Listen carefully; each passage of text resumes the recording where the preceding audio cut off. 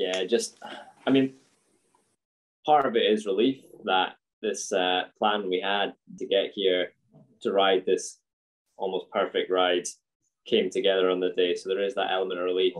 And then obviously just the joy of breaking the world record. Well, not just breaking it, absolutely smashing our world record to times that I never thought possible. And we just pushed that sport onto new bounds. So I think we're both over the moon with that. What a day! What a day! Yeah, and the thing is, like Neil says, we're trying to push the sport further and further, and so it's always been an interesting one that you know, tandem racing at the Paralympics has not been there for that long. You know, the last 20 years or so, I think, to be honest. But then before that time, it was sort of an able-bodied sport. We had two-sighted, you know, able-bodied riders on the tandem. And they would always go to a world championships and they'd be faster than the solo riders. So it's nice to, you know, it's fantastic to come here and now do a time which is faster than what able-bodied riders are doing at this point. So it just goes to show that, you know, at the end of the day, that, you know, para sport is, I guess, impossible to ignore, to use that line, and you know, the performances that disabled people can do, you know, absolutely outrageous. So it's been incredible to be part of that journey, and I'm proud to have been able to pull on the GB jersey and come along on that journey. Yeah, I mean, a lot of this did come about due to coronavirus, really, but obviously we weren't able to train together for quite a while. And when you're apart and you don't see each other for a while, you don't really realize what the other person is doing. And I'm notoriously bad for getting in touch with people. You know, so I never really get in touch to see how Matt's doing. And he's one of those guys who definitely needs a chat now and again. He's a social animal. So I think it's caused that a bit of friction from us. I don't know if Matt would mind us saying that.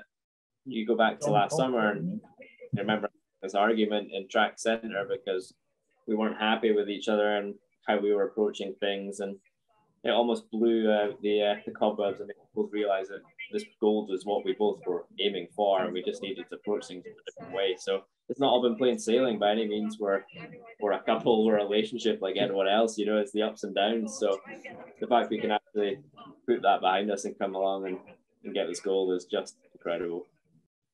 An absolute unforgettable day. We've both been to many games before and never had this moment. In London, I got the gold. Lora lost out due to mechanical failure on her bike. In Rio, she won the gold, and I came away with a silver that I was gutted with at the time. So we didn't have that shared joy. And then, you know, we've spoken about this day for so long. But there's also a lot of nerves and a lot of things have to fall into place to make it happen. And the fact that we both managed to get the gold and break world records, I mean, it's just, yeah, like I say, unforgettable. And there was a period of time where I couldn't get to Lora to give her a hug because we had to go to our ceremony, and then she had her ceremony and there was press. And eventually we managed to come together and hug, and Lora burst into tears, which made me burst into tears. And yeah, just a moment that we'll never, ever forget, no doubt. Yeah, well, I mean, I think we're both planning to keep going at this, you know. Had the games happened last year, I might have walked away from it. I was at a point where I wasn't enjoying cycling that much. But that chance to kind of reflect and do things differently, I absolutely am in love with it again. And the beauty is we've got potentially Commonwealth Games next year. Whether we'll be riding together or against each other, I don't know. Then there's World Championships in Glasgow, which for me would be another home championships. And then you've got 1 year till the next games in Paris. It's only 3 years from now.